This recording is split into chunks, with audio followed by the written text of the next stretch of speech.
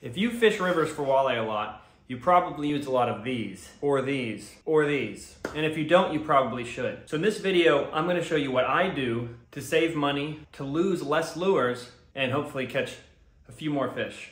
If you go into the walleye section, so to speak, of any tackle shop, you'll see a lot of jig heads like this. Basically round eye, thin, usually brass hook.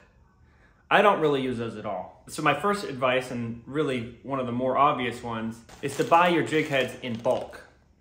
I started buying a few years ago a 100 size pack of saltwater style jig heads like this.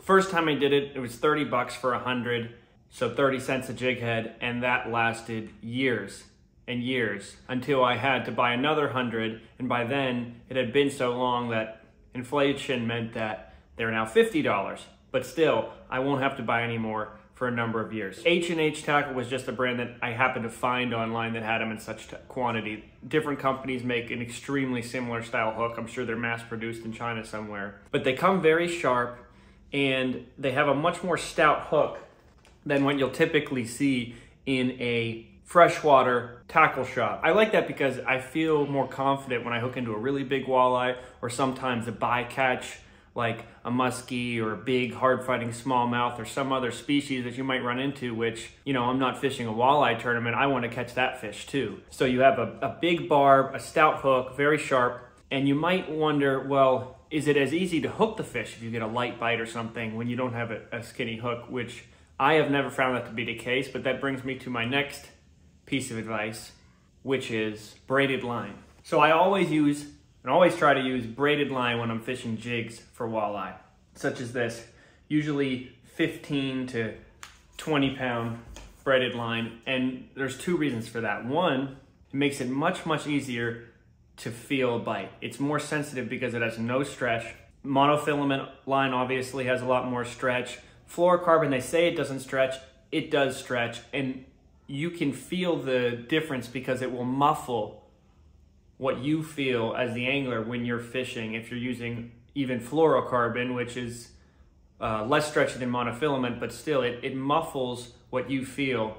And a lot of times, especially in rivers with current rocks, you want to be able to tell the difference between bottom, random stuff, weeds, this, and an actual bite.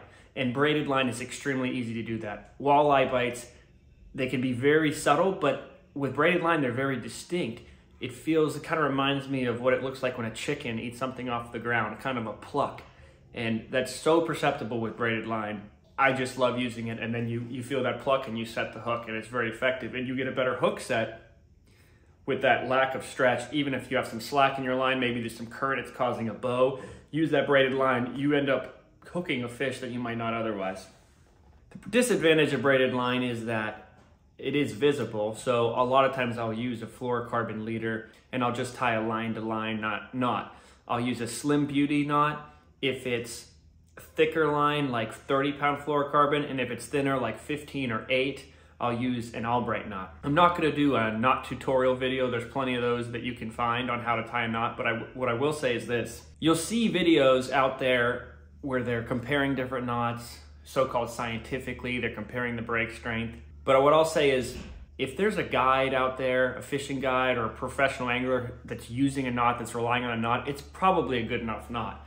What makes the difference is, are you good at tying it? For example, I've had people say that an improved clinch knot is not a good knot for musky fishing. But I tie an improved clinch knot, and I always have, and I've had, on a really bad snag, everything from the hooks, the split rings, crimps, or barrel swivels failing before that knot does. So my advice to what your line-to-line knot should be is just get good at one. Get comfortable with a knot that you are doing a really good job of tying. And that's a lot of times gonna make more of a difference than changing knots. The second thing that's good about braided line is a lot of times when you do snag, because that's when you're losing the majority of these baits is on snags. A lot of times with that stronger line, you could actually get your bait back. Once your normal techniques of trying to get a snag off, such as bouncing the rod or bending the rod and then immediately releasing it with slack line, if those fail, a lot of times then you're left with just pulling as hard as you can straight back with the rod pointed at the snag. When you're doing that with stronger line like this, 15 to 20 pound braid, a lot of times you'll still get your bait back. One of two things may happen. If it's hooked into a reed, some kind of vegetation down there, or a stick or something, you'll break that stick or pull that reed out from under the ground before you lose your bait. And even if that doesn't happen, if it's a different type of snag, a lot of times you'll bend this hook out. And these stouter hooks that I use, you'll be able to bend them back into place a few times before they fail. So you end up losing less baits for that reason. So my final piece of advice, and this is a big one, if you're catching a lot of fish on a particular day, your issue might not be losing baits to snags, but actually having to replace your soft plastic again and again. Because when you thread these things on here, you know, see these kind of mass-produced ones, they don't even have a real big barb here. After a few fish, this starts to weaken, it starts to get pulled back, and it's only gonna last, you know, a handful of fish before it's not gonna stay on that hook anymore. An amazing piece of advice that I would highly, highly recommend is to always use super glue. You can buy any brand you want, but make sure it has this kind of design with the screw cap on it. Any other sort of super glue packaging you'll see I haven't found to be as reusable as these ones with the screw cap on. Fits right in your tackle box, and if you put this on tight, you'll be able to use this again and again until it runs out. And when you're on fish and you super glue a bait on like this and you let it dry, you can catch 30, 40 fish before it comes off. I've had the soft plastic get totally chewed down to the bare lead of the jig head, and it's still holding on there because that super glue is adhering so well. So you basically don't have to replace the soft plastic until you want to change colors. The other thing is, a lot of times if that bait is not super glued and it's pulling down from a fish's hit, that'll actually mess up your hook set. If this thing gets pulled down and it's all like this, it'll a lot of times muffle your ability to set the hook. It'll get in the way and you won't hook that fish. Whereas if it was stuck on here with super glue, that hook stays exposed even after a sudden strike. There's one quick detail I want to add. Most of the time I'm using nothing particularly fancy. I really like these seashad assassin swim baits, but what a lot of people use are slightly higher end, fancier swim baits, such as this Kitech Easy Shiner and a lot of other brands like that that have a very, very oily bait. The plastic is very soft and it's nice because it has action even at extremely slow retrieves, but it will not adhere to the super glue as well. Your lower end products such as, you know, Mr. Twister grubs, for example, or these Bass Assassin swim baits I mentioned, they have a more conventional soft plastic. It's not as oily and sticks to that super glue extremely well. But oily baits with a lot of additives in there, they do not stick as well. You're not gonna get 30, 40 fish before they start to come off, even with super glue.